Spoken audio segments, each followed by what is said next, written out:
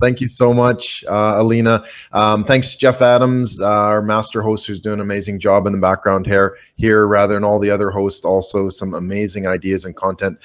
If you haven't been listening, you're going to have to go back and check out some great ideas as well. As I mentioned, Alina Vincent, who was just presenting, was talking about setting up a challenge, which is a really cool factor in terms of developing great content going forward and how you can actually leverage your position and that sort of thing. So my name is Doyle Buehler, and I run a regular BeLive TV show called the Digital Leadership Breakthrough Show, where I talk about 3 times a week about digital strategy, digital leadership with guests, and then digital discovery, where I answer specific digital marketing question and answers. So today I'm going to be talking about organizing your content and how to amplify it. And this has actually been it's been good because there's been a lot of consistent talk about in the BeLive birthday. Oh yeah, by the way, happy birthday, BeLive. I drew you guys a birthday cake, so hopefully you like that. But the content has been absolutely amazing. And what it is it's organizing you to say, hey, it's not just about the Facebook Live event or the BeLive TV event or whatever you want to call it. It's what you actually do afterwards that's really the most important, because as you know, it's quite a short little piece, and that's where you can actually start to leverage that and how you can actually start to use it. So I typically have like 3 levels of content here, and hopefully if I can just get my screen here up, get the agenda rolling, and see if I can pop that up there. Doesn't want to show. Jeff, I'm not sure. I can't show my agenda, but that's okay. If not, I'll just keep going. But there's 3 core parts that I want to talk about just to help you sort of slice these things down a little bit better, because it can become quite overwhelming. There's lots to talk about. There's lots to learn. There's lots to actually strategize about and that sort of thing. But the first is your tier 1, and that's your initial content. So that's the content that you can deal with directly after producing your live performance. The second one is tier 2, and that's what you'd call your secondary content. And I'm going to get into that in terms of how do you actually grow this and how do you actually make it work. And the third one is obviously your tertiary content. So this is content that's not super important, but you know what, you probably heard the term evergreen content, or content that you can kind of rely on going forward. So you have to have those 3 types of content in any sort of content strategy that you develop as well. Because again, it helps you split things up. It makes it a little less mumbo jumbo, and it makes it a lot more sort of organized, so that you as the person providing that content can actually organize your thoughts and organize your ideas and see how things go to get to that place. Oh, cool. Got my agenda back up and running. So tier 1 is initial content, tier 2 is secondary, and third is tertiary content. What's really important is before we actually get into this, and because a lot of people have covered some of these concepts, what I really wanted to talk about was what kind of strategy can you actually do to provide the content. And some of the amazing speakers have talked about, you know, your specific value, your why, and that's really important, because if you don't have that why, other people aren't going to really understand and aren't really going to connect with your audience as easy and as well. So you have to be able to provide consistent value. You also have to be able to create real content that you would want to see. And again, there's so much stuff out there, and if you're not really focused that well, you're going to find that you may not be getting the contact, you may not be able to get the connection. So you have to be able to create real content that you would want to see. Concept number 3 is deliver consistency and congruency. So making sure that everything aligns with who you are, your why as a business, your audience, what they're looking for, how they're actually developing things in the digital strategic space as well. And the last one is converting it. Right? And this is a question that I get an awful lot, but you don't always need to produce something that is new. Okay. And that's the whole idea behind my short little presentation, is that yes, it needs to be your own, of course, because we're not into copyright and plagiarism and that sort of thing, but not everything needs to be brand new. And I think that slows a lot of people down, because they're looking at, oh, well, today I have to write a new blog, or tomorrow I have to write a new blog. And it's not like that at all. It's actually kind of how do you amplify your content? How do you actually take your content and take pieces of it and actually build it from there? So quickly, in terms of tier 1 initial content, it's not that complicated, right? So download your video from Facebook. A lot of people have talked about using rev.com, which is a fantastic service to be able to create. What you want to do is create an SRT file for captions, as well as a TXT file for blogs and notes and that sort of thing. If you just do an SRT file, you're going to get stuck where there's a lot of timing information, that sort of thing. So upload the one audio file from your download, create an SRT, and then you can actually download a TXT file later. Now, what you want to do next is upload the captions to your Facebook video, upload the YouTube video with the captions to, you know, Vimeo, YouTube, obviously, and LinkedIn, because LinkedIn is a great place that you can start to share your video content. The only caveat there is that you have to have it in under 10 minutes. And the last one in terms of tier 1 content is looking at how you can create articles. So what I typically do is after a BeLive break, after my BeLive BeLive show, what I do is I create a short articles on on Facebook notes, on LinkedIn articles, on Medium. You can also post it to your blog. You can also add the article link back to your Facebook Live video as well, so that people who may have bounced upon your video later in the show, they actually can see that, hey, you're connecting it to your entire digital ecosystem as well. So keep that in mind. How do you do that? Now, in terms of secondary content, again, this isn't sort of the primary thing. This is what happens next. So what can you actually do to that content to leverage it, to make it work a little bit better? That sort of thing. So take a look at how can you create visuals from caption files. As I mentioned, you download them as a text file. So create a quote, create a memo, and that sort of thing. Look at using a podcast as well. I run a podcast where I use some sound bites from some of the guest interviews, and you can find those at breaking.digital. It's a simple little trick, but having a podcast allows you to reuse that material and then share and schedule your content from across your channels also. So finally, as we kind of wrap up, hopefully I can get into some questions. You're looking at tertiary content, that third level of content that, again, it's not super important, but you should have it because people are going to be able to locate you and find you down the road as well. So compile your episodes into a summit or an online conference like the BeLive TV conference here, which is fantastic. That gives people a great access to you and to your content and to your message that you're trying to deliver. Edit videos and audio as snippets, so taking out specific segments of a specific idea, a specific concept, and then you can even add bumpers to it, an intro and an outro. You can write a book as well. You can make a presentation and publish onto slideshare.net, and you can even create a webinar. So isn't that cool? That's all that I've got. Hopefully we've got time for a few questions. Thanks, Lawrence and Dorothy. Cool. Jeff, yeah, okay. Got a few comments there. So yeah, so basically you want to take a look at your content, making sure that, number one, you organize it. So don't feel that you have to do everything all at once. If you separate it, that's a great way to sort of be thinking more strategic about it.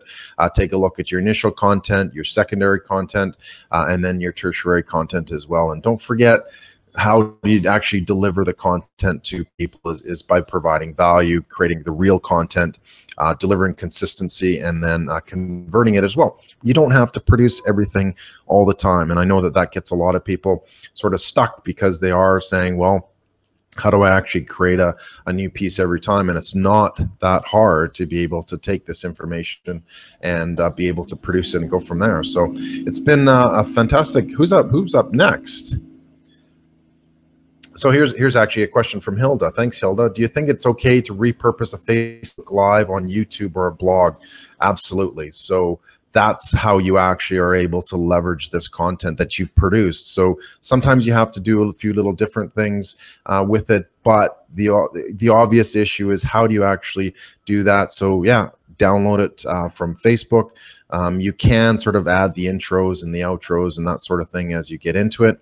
But that's something simple that you can use. And if you're using LinkedIn, and again, this is where it's important to know your audience, if you can sort of cut it or edit it into 10 minutes or less, then upload that piece into LinkedIn, and then you'll be able to use it there. So it really depends on where your audience is and that sort of thing. So thank you so much for that question. How can you get in touch with me? Well, I'm pretty prolific on the web. You can Google search Doyle Buehler. I'm at Doyle Buehler. Let's see if I can get my name up there. Anyway, you can find me.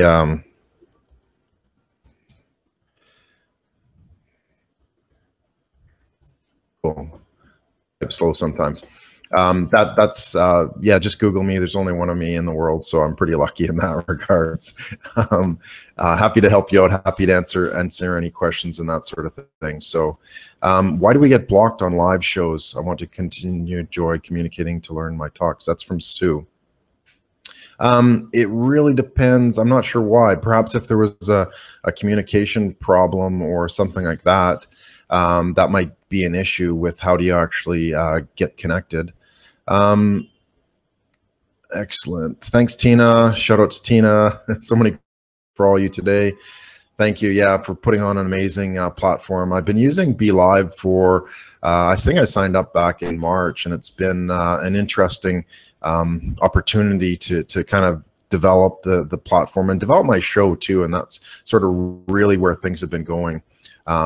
It's one of those things that you really have to get into, and you have to be able to be consistent about it. So I've seen some people, they do a live and it's like a one-hit wonder kind of thing. They do a, you know, your street view or your car view or, you know, that sort of thing. And you see them once and then they disappear. So it's like, well, am I really better off for having listened to them as well? So keep in mind that you want to kind of build that consistency. You want to be able to see what's going on and deliver that value, because if you're not consistent, again, people will forget about you. If you're not top of mind, people will forget about you.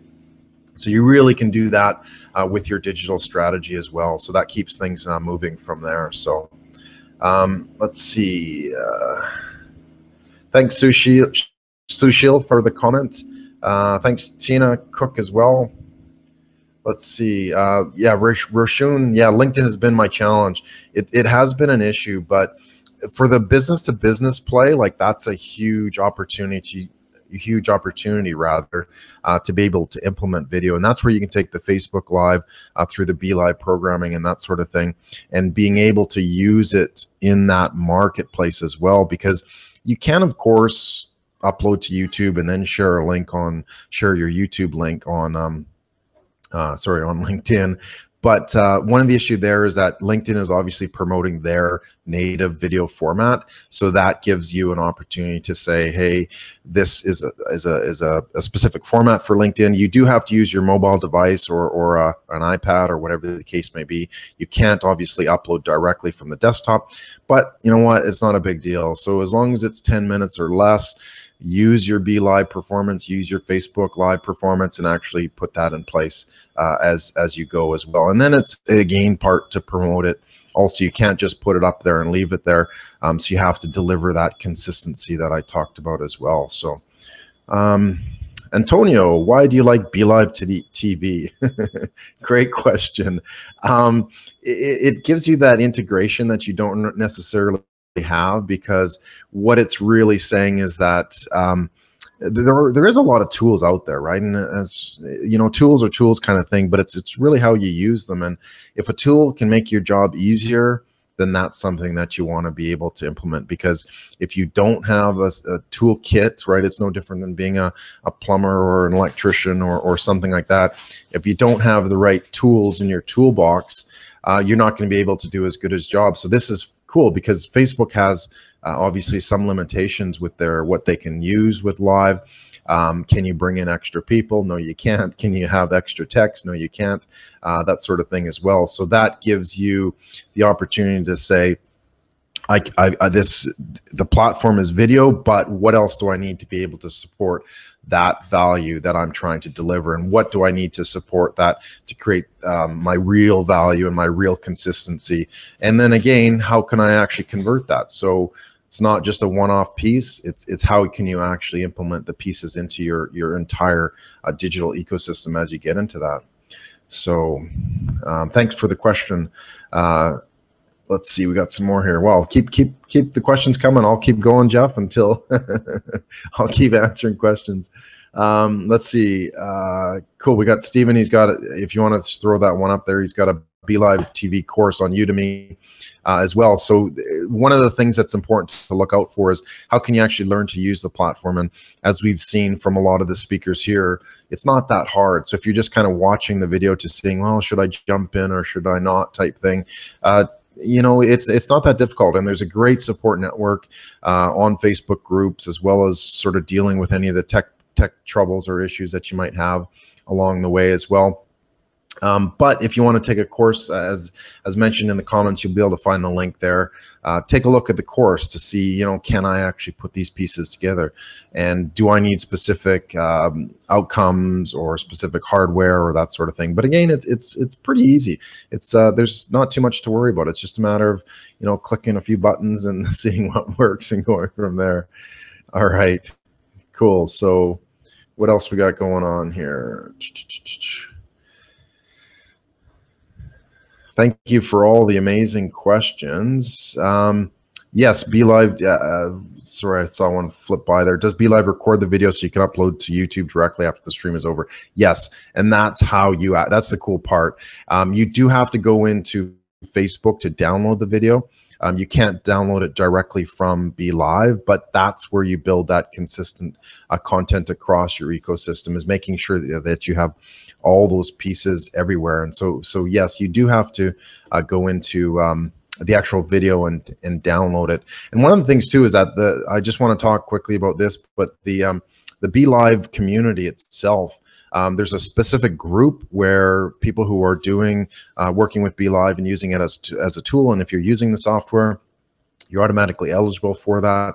And then there's obviously the public Facebook group as well. And what that does, what the group does, is it's actually helped me sort through some of the initial troubles or problems. Like for some reason, sometimes Facebook doesn't allow you to download or get to the edit section of the video or that sort of thing. So it's a great group that you can actually ask specific questions in terms of how do I do this? This isn't working. I need to fix this. You know, what can I do in this case? So keep that in mind. So they've got a fantastic support network in terms of putting things together and how you can actually get help and go from there. So cool. What else we got here? From Rishun, I sure will do that via BeLive because my space is B2B, not B2C. And that's perfect, right? B2C, it doesn't really matter. Again, you still want to look at how do you deliver your content? How do you actually, again, create that consistency? And how do you make it last for a long, long time? So it doesn't really matter if you are B2C or B2B or both or whatever the case may be.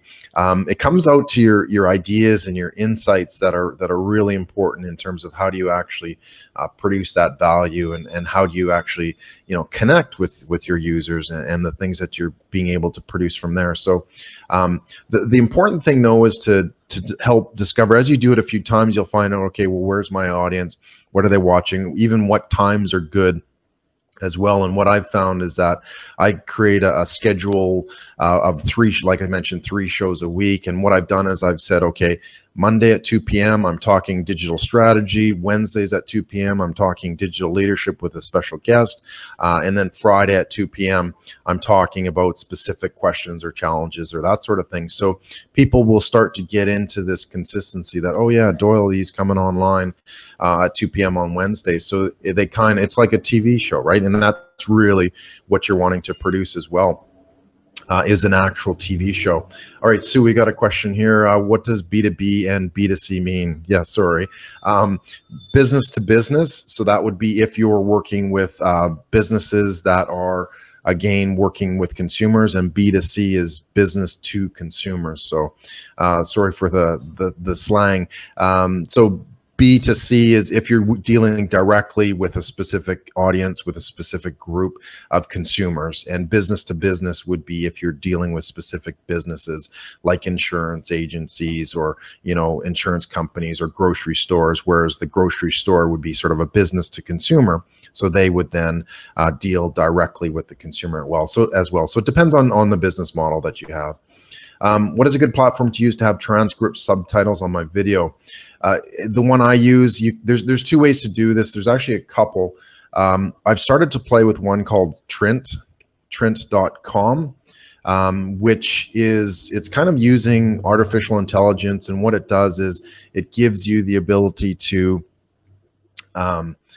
it takes some of the transcripts and then you can quickly review it and that sort of thing, which is a good idea because then you can see it, you can go through with it. And then Rev.com as well is a really good tool, and they're very fast. For a 10-minute video, it takes about 2 hours or 3 hours sometimes if you get them at a good time, and then you can quickly upload the SRT files. So awesome. And I see somebody's joined me. Yes. Cool. Thanks, man, for hanging in there. We ran into a guest running behind, but thanks for filling in there. I really appreciate it, Doyle. Yeah, my pleasure. No, happy to. Awesome. Well, hey, look, further ado, I think she just popped in, so this is good. This is good timing. Every time I pop on the camera, well, she popped back out. So let's wait a minute here. We'll be all good in the hood in a minute. But Doyle, thanks for all the information. Yeah, absolutely. And, appreciate it, my brother. Yeah, no problem whatsoever. Thanks, Jeff, and happy birthday to all you guys.